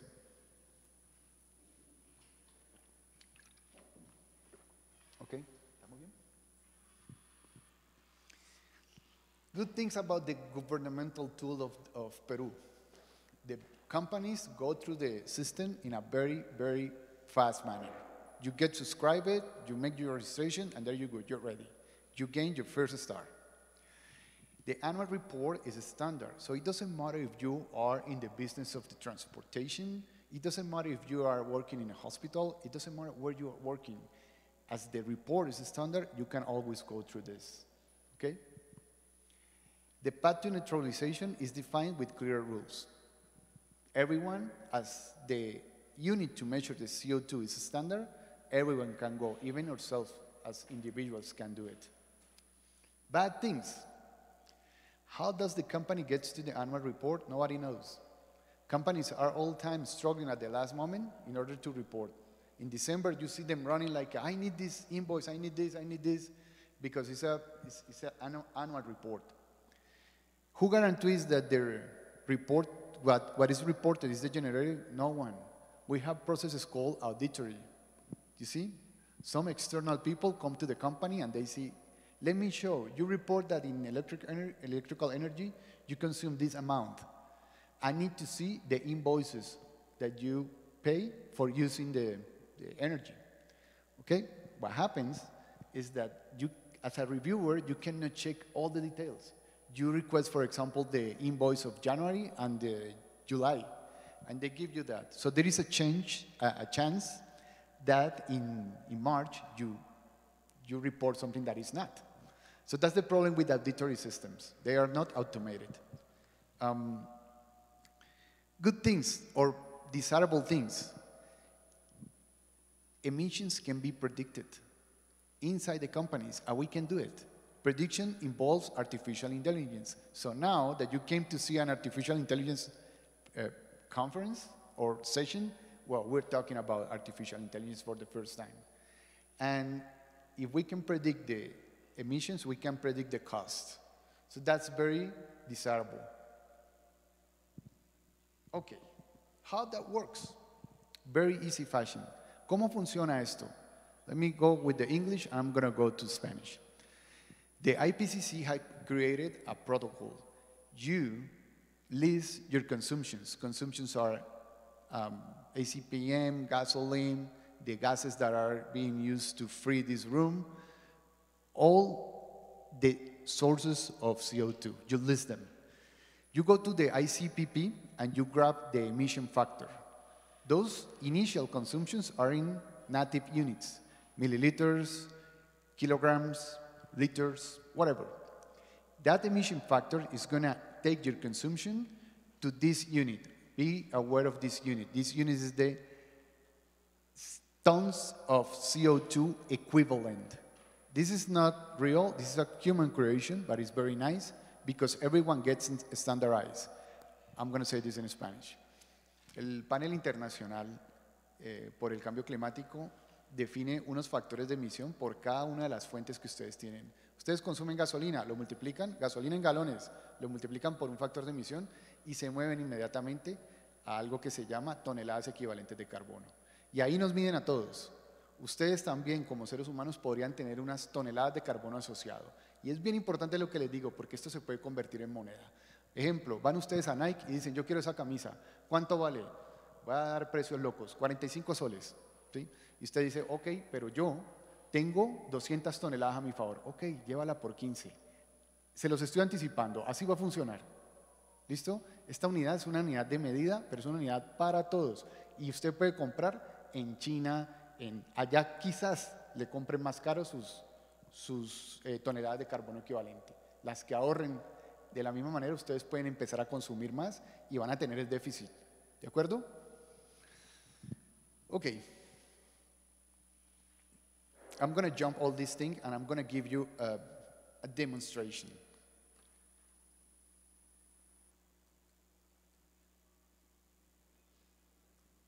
Just to finish.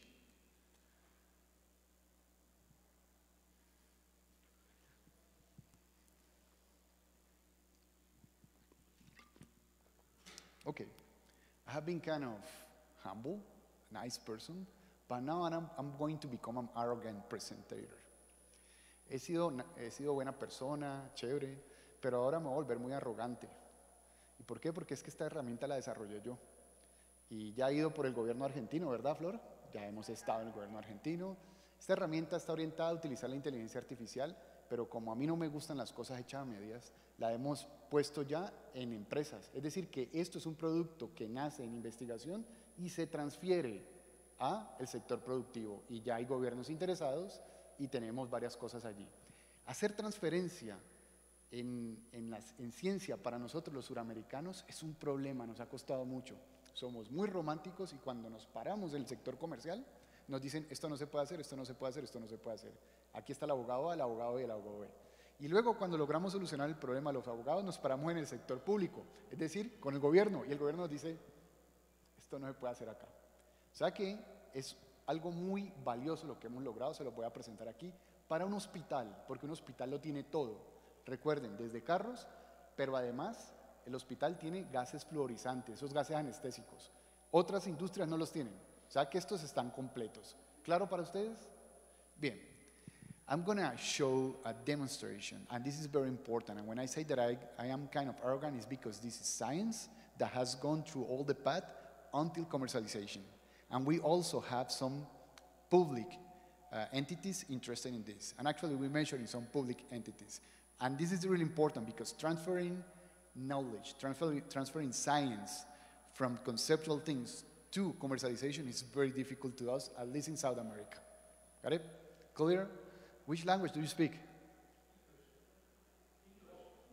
Both? On peut parler français? Oui? No. Ok. Vous parlez français? Le posso parlare italiano. ¿Quién habla italiano? Ah. La idea es hacerlo claro para todo el mundo. The idea is to make it clear for everyone. So, okay, excellent.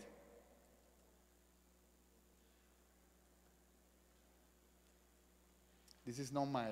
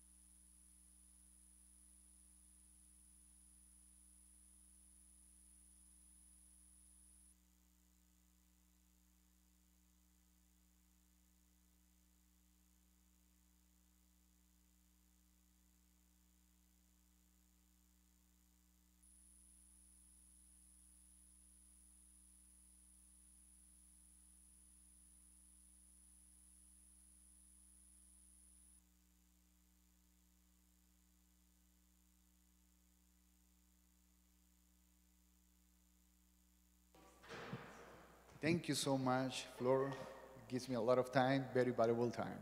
What you see in the screen is a hospital, and you see the processes in 2019 until now. Every year they need to report, and this tool allows them to report.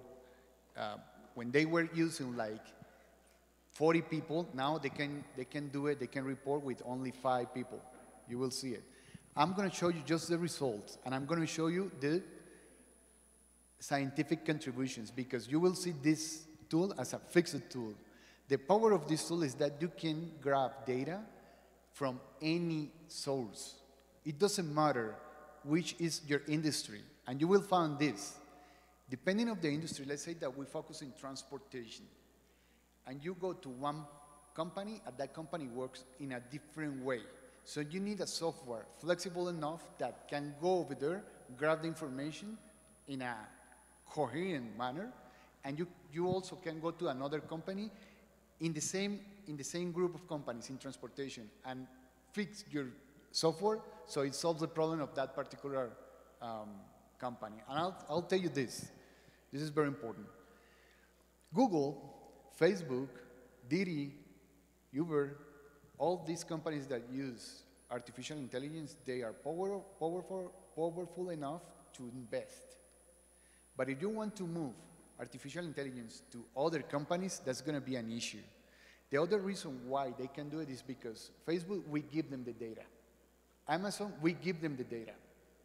So they are very limited. When you want to open for universities, for transportation companies, that's going to be a problematic because they don't give you the data. Actually, they keep the data hidden because it's in the data you can see the keys of the business. So that's not going to happen very easily. Uy, casi me caigo. El problema, tenemos inteligencia artificial para usarla en Facebook, en Google, en Amazon, en todas esas compañías. La razón por la que ellos pueden hacerlo es porque tienen mucho dinero. Y además nosotros les entregamos los datos de manera gratuita a todas esas empresas. Pero si tú quieres moverte a una empresa del sector transporte, ve y pídele los datos para que veas. Tienes que darles algo. Este software que ustedes van a ver fijo para un hospital, trabaja para cualquier compañía. E incluso dentro de los hospitales, nosotros tenemos varios clientes, son diferentes entre ellos. Entonces el software tiene que ser muy flexible. Esa parte de la flexibilidad del cómo no se las presenté, pero les voy a presentar las producciones. Como nosotros cogemos todos esos datos, podemos hacer inteligencia artificial y eso se vuelve material científico. Ya voy acabando. I'm going to grab the 2020 and I'm going to do it because 2020 is very special. 2020 is the pandemics. So you will see the correlation between what happened with the pandemics and the use of the resources. And more use, more emissions. That's going to take a while because this software doesn't save information. Okay. You see, these people, they go with their cell phones and they see, okay, there is an emission over there. How much is that emission? They register here. And there is also some, how can I call it? IoT, Internet of Things, reading information and feeding here, okay? Automatically. So you see what happens with the gas natural, the gas. This is the main office, the main building of that hospital. The hospital has 7 buildings. And this is the baseline. And you will see only in gases the correlation between, I'm going to explain you this. I don't know how to go over there. The orange line is the baseline. We went to that hospital in 2018 and measured all the consumption. And the other one is 2020, the blue one. And you will see perfectly what happens. This is in Colombia. When the government closes in March 2020, they close all the activity. And you will see that the consumption goes down in March. But in July, starting August, they open, and you will see the consumption going up. What is very interesting here? The elements, the area above the yellow line is consumption. That means that you are consuming more than you are supposed to. I'm supposed to talk over here. And the other one is savings, so you can commercialize that. That's money. That means money, okay? We create the reports automatically so the company doesn't need to do anything. And now, because I can go through all the items of consumption, it's gone.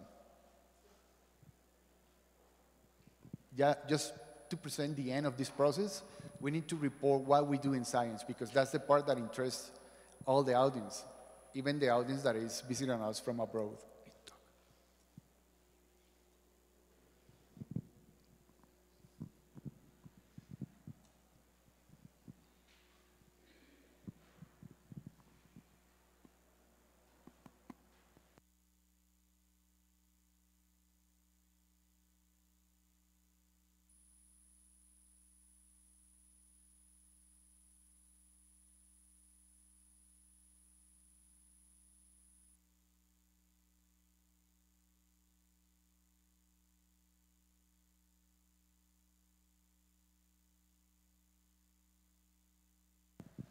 Okay, we are almost done. I hope this presentation was a good replacement for the things that we couldn't do, and it was enjoyable. I'm gonna be done in about 2 minutes, and then I'm gonna open to questions if you want. Voy a terminar en 2 minutos, y si ustedes quieren hacer todas las preguntas que quieran, háganlo. Yo espero que esta presentación haya sido un buen reemplazo de lo que debe haber sido la presentación, es decir, la sección de ICAI. Obviamente tenemos otras presentaciones y yo voy a estar aquí al menos en 3 ocasiones, mi amiga Flor va a estar en 2, Héctor también va a presentar, van a ser aquí locales, entonces pues yo creo que va a ser muy interesante. Esos temas están todos correlacionados, son tecnología. No, esta quítala ya. Déjame ir. Okay, I told you that this software is intended for research. So we have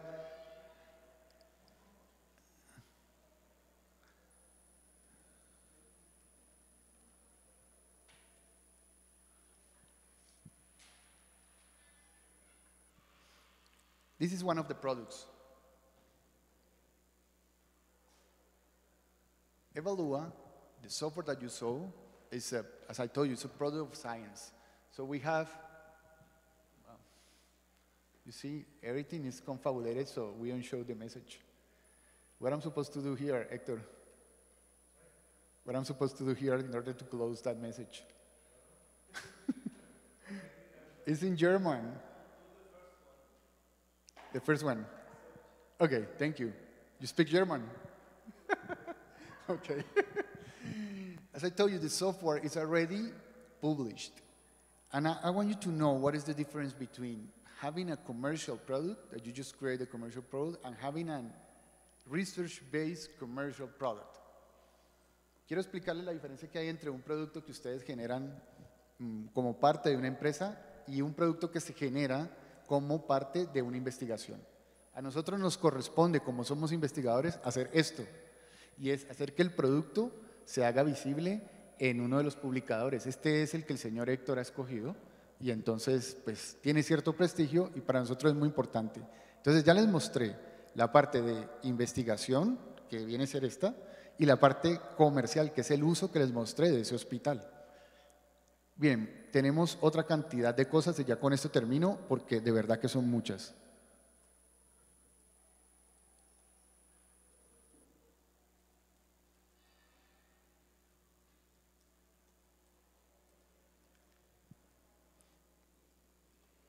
Por ejemplo, esta. Ojalá nos vaya a aparecer ese. Bien. This one is another project that is based on the data gathering of Evalua. And the most significant part of this speech that I'm giving to you is that Evalua can help you with your research. This is one of the professional teams in Cali, Colombia. Right? Professional soccer teams. I can explain you what happens over there in a very fast way. When the intention of this project is to know when the athlete, the player, is going to get injured by fatigue. So we have a lot of data in Evalua. A lot of data means how they train, how they eat, how much they run, things like that. And also something called CPK, which is in the blood, and urea. I don't want to go far with this because it's very, very robust. When you measure the CPK and the urea in the blood, you know the state of the athlete, of the player. Why? Because the player usually lies. They want to play. They want to play the discipline. It's not exclusive for soccer players. But the blood says the truth. So when we keep those records, we know, using artificial intelligence, when the player is going to break. And that's the paper that you see about.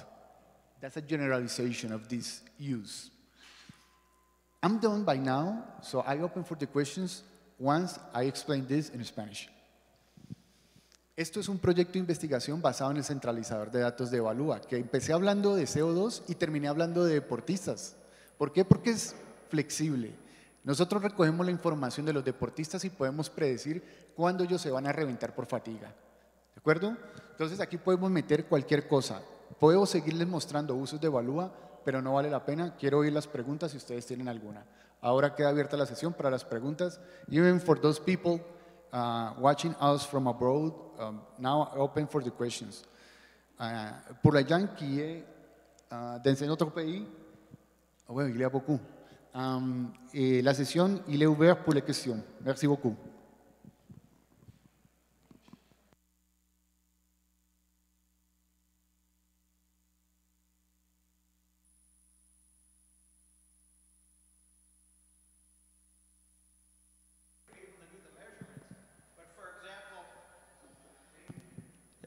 For example, I'm aware of a company that made electronics.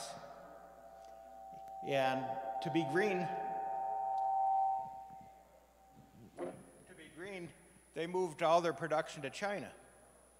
So instead of manufacturing in the US, they could say, look, we're not producing any pollution in the US anymore. We're not, no greenhouse gases, no pollution in the water. Any idea? I mean, like you say, it's a global problem. It didn't really fix anything, did it, to move it to China? I was going to break into Spanish there. It might have even made it worse. What's your name, doctor? Michael Doran. You are from? The University of St. Thomas from Minnesota. Minnesota. Thank you so much for coming, and I regret that you have to see all these technical issues over here. We try to do our best. I'm going to answer your question, but I'm going to tell the audience what was your question. If you allow me to translate. Go ahead. Okay, thank you so much. El profesor que viene desde Minnesota nos dice básicamente que para qué medimos todo esto, no de manera peyorativa, sino que toda la producción se mueve a China. Cuando usted es un país que produce mucho, se lo envía a China porque sale muy barato y entonces ellos producen allá y de eso viven. Entonces, ¿cómo vamos a solucionar todos estos problemas solamente midiendo? ¿Clara la pregunta para todos? Bien. Thank you so much for the question. I have to use this because the people over there are listening. Well, that's a very nice question. You know, and I got a very, very simple solution for that. When you are doing something bad and nobody's watching you, most probably you are going to keep doing that thing in a bad manner. But when the people put their eyes on you, usually you say, okay, everyone is watching me, I'm going to behave. It seems to be like a non-technical answer, maybe, but when you measure, what you're doing is to put the eyes of everyone on that country. China is obligated to report in 2030 their emissions. And they can use any tool, and they can even lie. But when you have IoT, artificial intelligence, and you have all the community expecting to see the results, you will see that they are going to behave. In COVID times, COVID-19, I must agree, and you can agree with me, that there were a lot of lies. People start lying. They report an amount of deaths, an amount of sick people, and you know that it is not feasible, it's not possible. For the goodness or for the badness, Ecuador reported that the people were dying in the streets. Well, you go to the Ecuador and they talk to you and they say it didn't happen. It was crucial, it was bad, but not until that extent.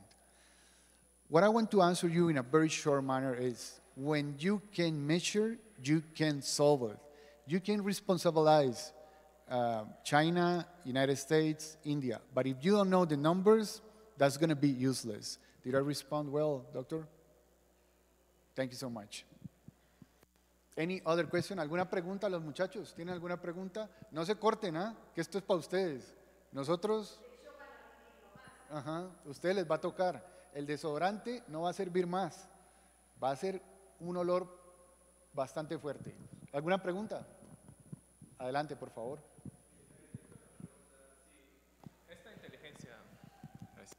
Esta inteligencia artificial solo funciona para el sector de hospitales o también podría funcionar para el sector minero.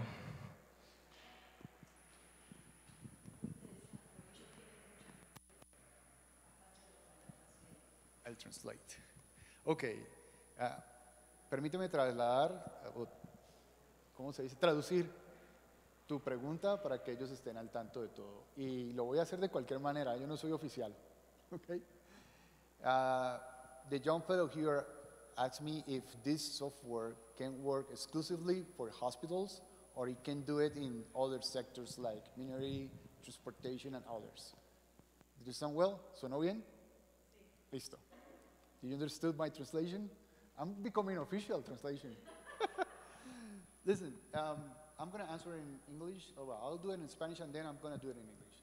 Mira, el software está diseñado para que quepa todo. Lo que me faltó allí por una cuestión de tiempo fue mostrarte cómo es que nosotros hacemos en 5 minutos que el software se ajuste a la operación de alguien. Es completamente flexible. Funciona como la Matrix. Tú llegas, coges un archivo de Excel Lo configuras para que haga ciertas preguntas y se lo tiras. Y listo, la herramienta ya empezó a funcionar para esa particular uso. ¿Claro? Listo. Regarding this question, he says that if this software is fixed exclusively for hospitals, and I answered no. The part that I missed, the part that I didn't show, is the part where we configure Evalua for following anything. Evalua can follow anything. It uses Excel files that you just put your questions, put your descriptors, and you push them. You just grab and push it over there, and Evalua learns. So in less than 5 minutes, you are ready to make any tracking of anything. And that's the power of this. Any other question? I'm sorry, I'm not used to, they didn't hear anything? Okay, this part of question, we can skip it, isn't it? Any other question? Please, go ahead.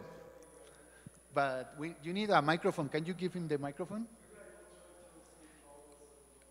The problem is that the people watching from Zoom, they cannot hear you.